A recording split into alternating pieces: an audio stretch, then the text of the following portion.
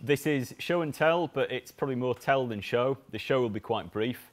To cut a long story short, I'm not a developer or anything, as you can probably tell from my laptop. It has to do Windows during the day. But I really like Meteor, and Slava Kim, who is one of the devs, tweeted a few weeks ago, wouldn't it be good if there was a Twitter bot which tweeted about Meteorite packages, Atmosphere packages, which is the repository for the community-generated repository for packages which you can use with Meteor. So I thought, yes, it would be cool, and that's probably actually not too difficult. And then the weekend before last, I thought, well, I'll actually try to do it. And this is the story of that attempt, which was, I'd say, largely successful. Anyway, here is it. If I scroll down, you'll see that there are some useful tweets here, which it's been throwing out, like new package, AU, UI, modern business, no idea what that is.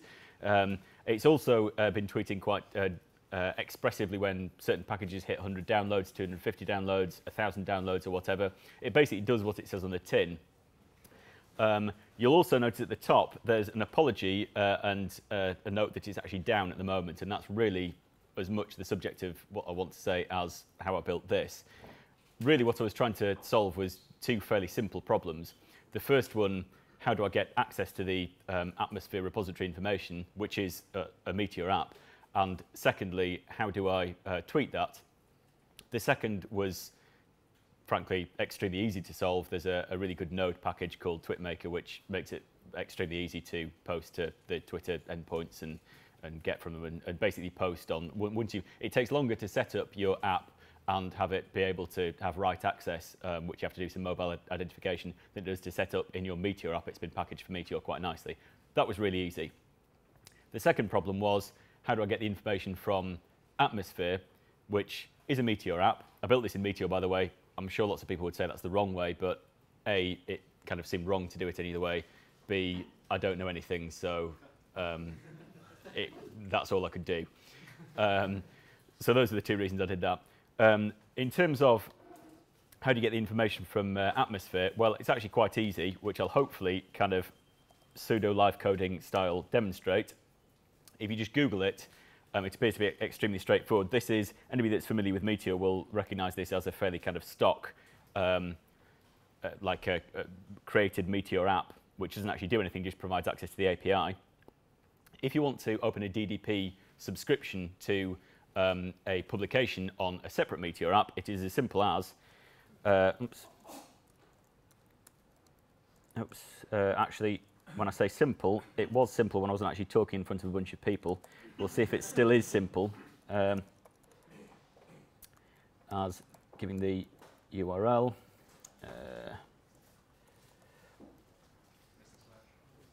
That's correct. I'm getting lower to C, not because I'm hiding from you. Does that look all right? At this point, you have access to atmosphere.meteor.com. Some of you may think, that's not the right thing you want access to. We'll come to that in a second. Atmosphere.meteor.com as an application is open source, and it's all documented on GitHub, and so you can just have a look at the app and indeed the publications. And oh, no, that's not what I wanted. I've clicked on the wrong thing.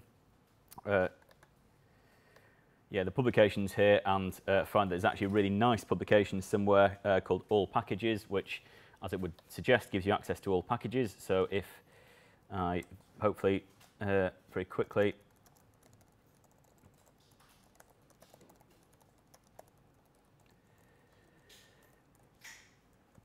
create a new collection, which I pass the remote connection I've just defined, and then subscribe, just call it X for the time being.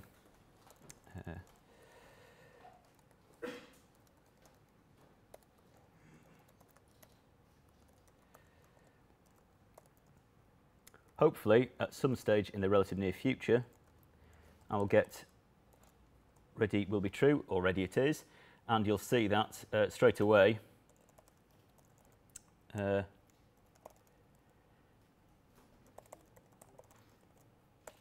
I've just connected to 1,474 packages, which are in the database, which is hosted on atmosphere.meteor.com. That's brilliant. So this is the juncture, which took about 2.5 hours, which I thought, awesome, I've basically solved it. That's brilliant. What then happened, you always knew that was coming, is that I found a package which had 49, it essentially wanted to test the fact that when a package got to 50 downloads, it should tweet. So I found a package that had 49 downloads, I downloaded it, nothing happened. I looked in the database, it still said 49 downloads. I thought, maybe it takes a while to update. Went to atmosphere.meteor.com, it redirected me to atmosphere.js.com, which is the new Atmosphere, where I saw that this package had 174 downloads. In actual fact, I was connecting to old information.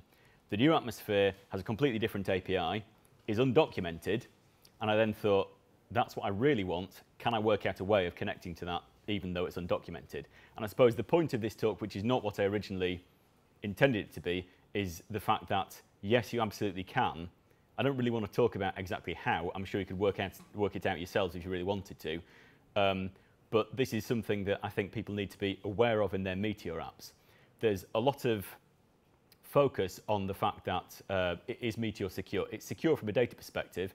Unless your app is poorly designed, then you can't access information, you can't write information which the publisher of the app doesn't want you to. But you still have a huge amount of access to the resources that they're running in the back end. You can open 1,000 subscriptions, actually 1,474 subscriptions, as I did every 15 minutes, until Tom Coleman sent me an email and saying, can you stop doing that, because it's not supposed to work like that. We will it was very polite. We will publish an API in version 0.9.0, but can you hold off on your Twitter bot until we've done that, which is why it's down for the time being. But it's still perfectly possible.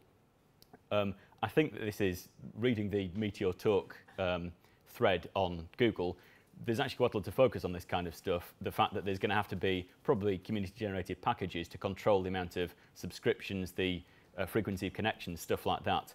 And I just wanted to make you aware it is incredibly easy, unless you take measures, which I'm not suggesting you do, to kind of obfuscate your publications, to connect in this way, even if even if you've not documented your publications, somebody else can A, take all the data they want, even if you want to kind of dole it out kind of step by step in your own way, they can just take it, and B, they can open loads of, basically you can get a kind of quasi DDoS attack where they open loads of connections or loads of subscriptions and it kills your server.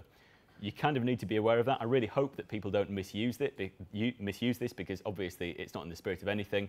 But if you're trying to build something that's production ready, it certainly kind of set alarm bells ringing for me and think I need a way of kind of, at the very least, testing for this.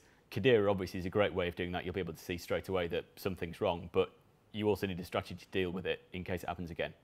So in hopefully the quite near future, please have a good look at, well, please follow Meteorite P. If you're thinking at Atmosphere P would be a better handle, yep, it would.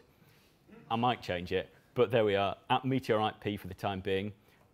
Feel free to follow it, and hopefully in the near future we'll be posting again about Atmosphere packages, which is going to be interesting. But in the meantime, just kind of bear in mind, it's effectively a wonderful API, Meteor, and other people can use it to access all the information that you're publishing unless you're kind of quite careful with it.